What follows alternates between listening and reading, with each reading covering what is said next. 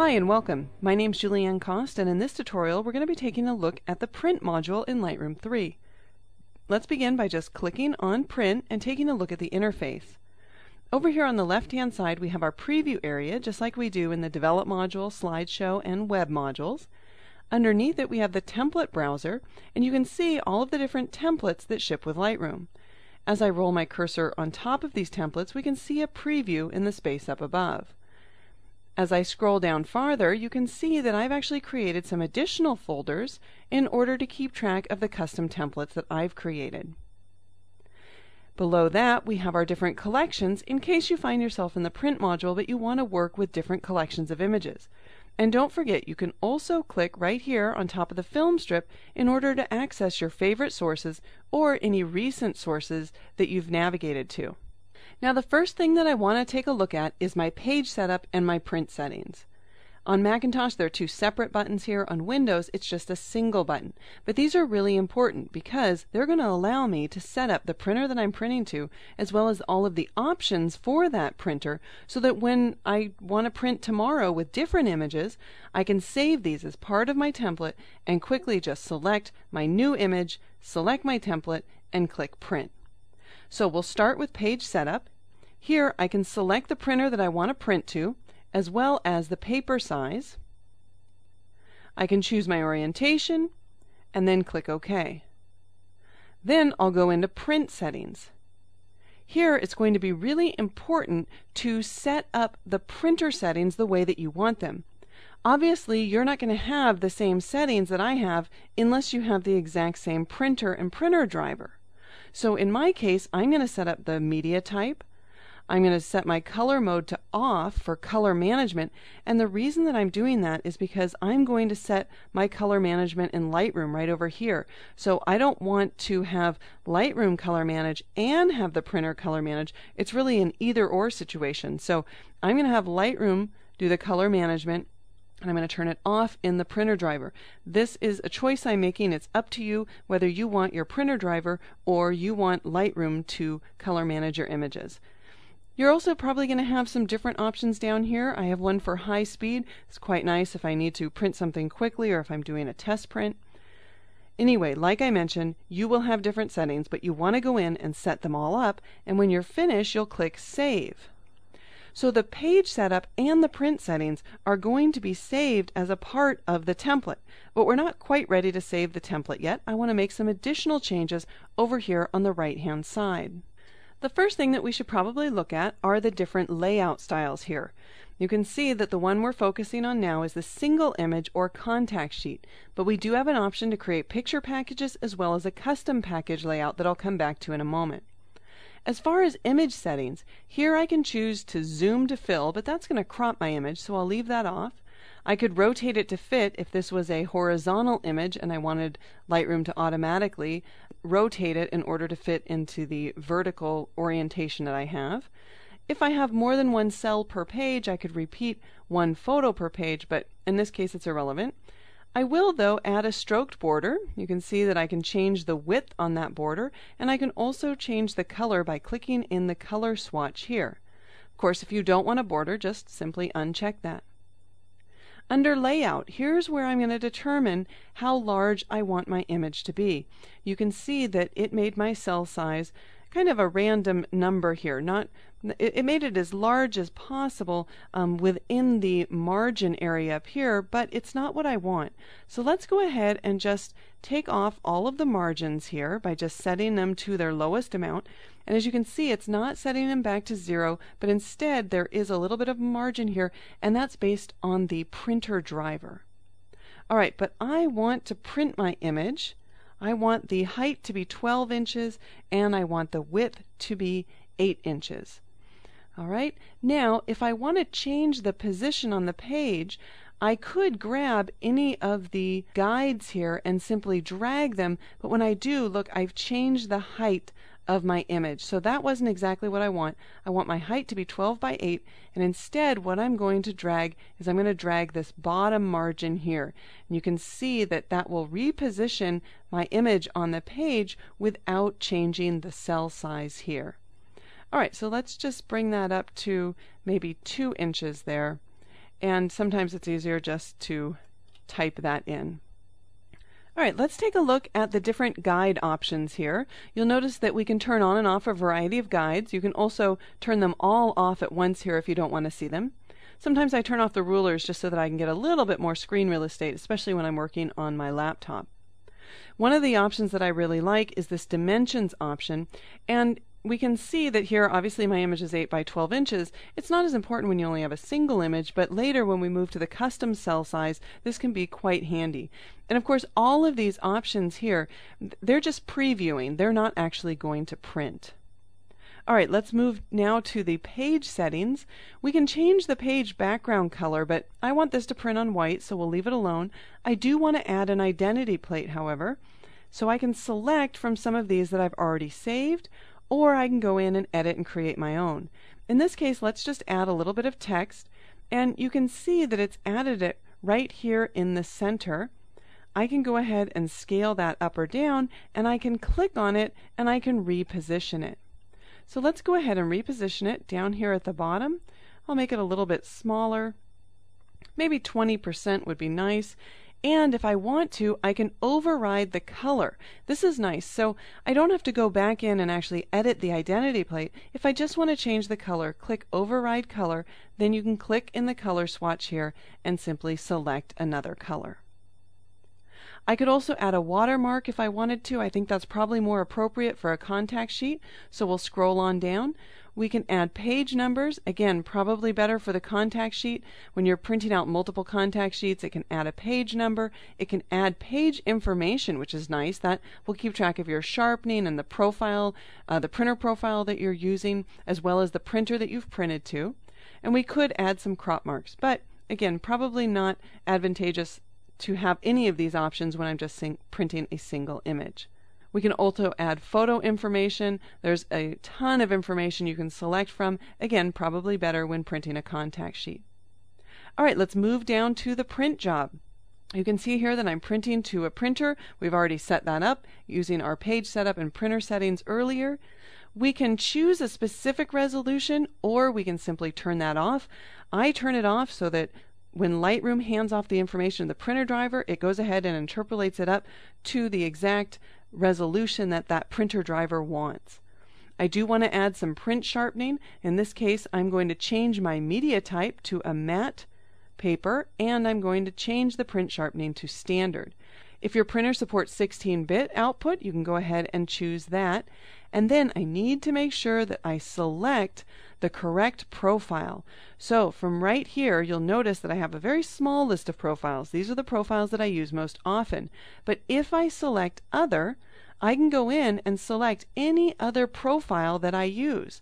So let's say, for example, sometimes I use the 7880 with a velvet fine art paper with a matte black, and sometimes I use the photo black.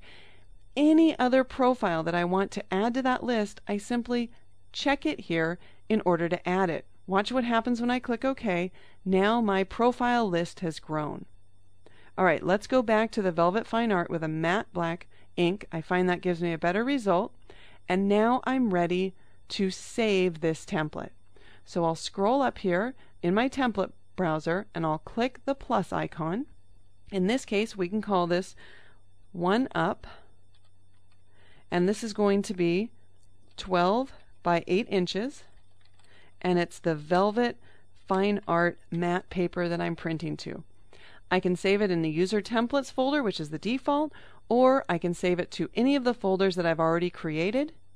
Click Create, and now if we move down in the template browser to our single image, there we can see our saved template. So at this point, if I move to a different image or a different set of images and I was ready to print, all I need to do is hit Print 1. You don't actually want to click the Print button, because what that does is it brings up the printer driver, and I'd have to go in here, and I'm paranoid, so I'd have to go in and check all of my settings and everything. I don't want to waste the time doing that. So instead, if you just click Print 1, it will simply print one copy of this image with all of the settings that you have saved. Okay, one just little note that I should mention. It's going to print one page because I have one image selected. But if I select an entire range of images, in this case 8 of them, and I click print one, Lightroom will print one copy of each one of these images. So it will print 8 pages. Okay, let's take a look at some of the other options that we have here. I'm going to scroll up to some of my contact sheets. In fact, let's select this one right here, this 4-up contact sheet, and just take a look at some of the differences. I'm still using the same layout style, the single image contact sheet.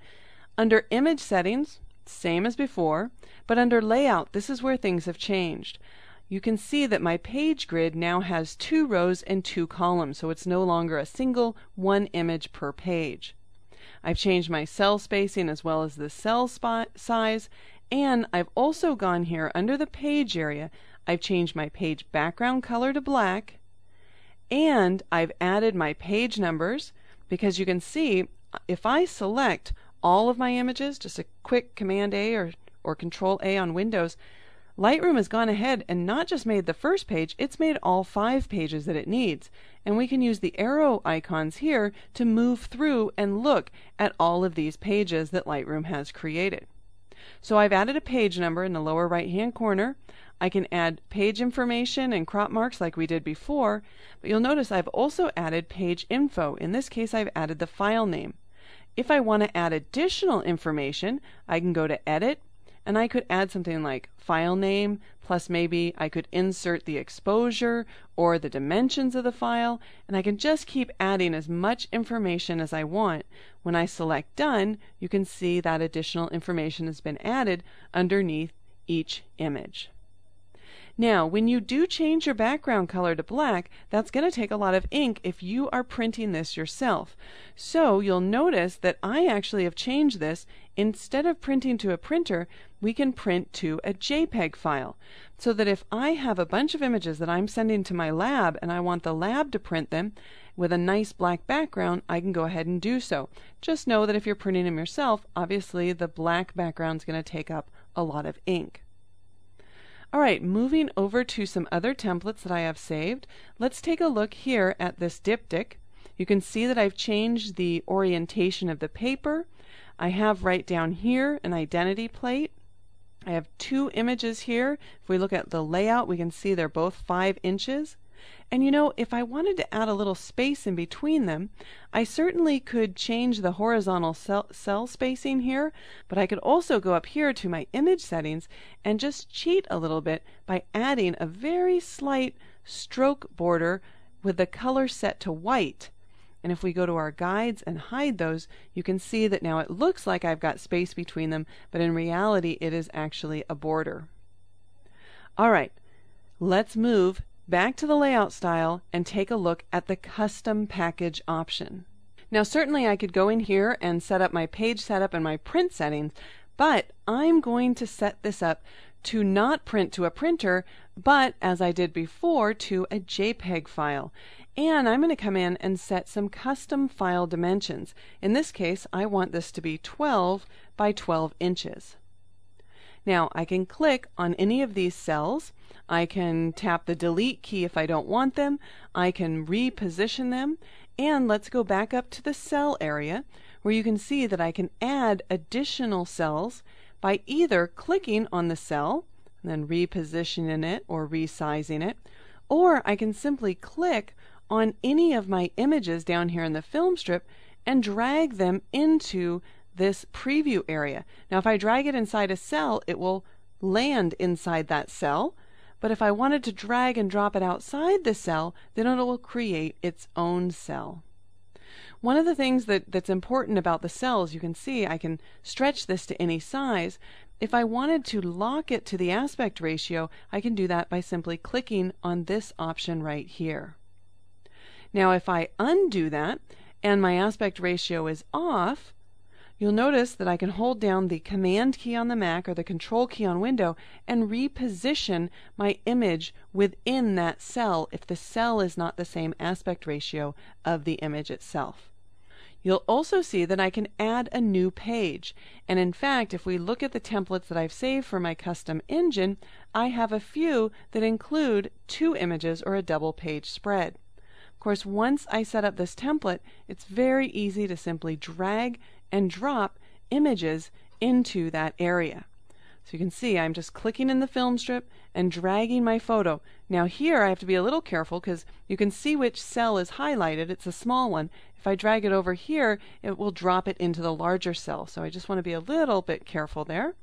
And then I need 2 more images. So let's grab this one right here and maybe this one for this cell. And then again, holding down the Command key on the Mac or the Control key on Windows, I can simply reposition that within the window.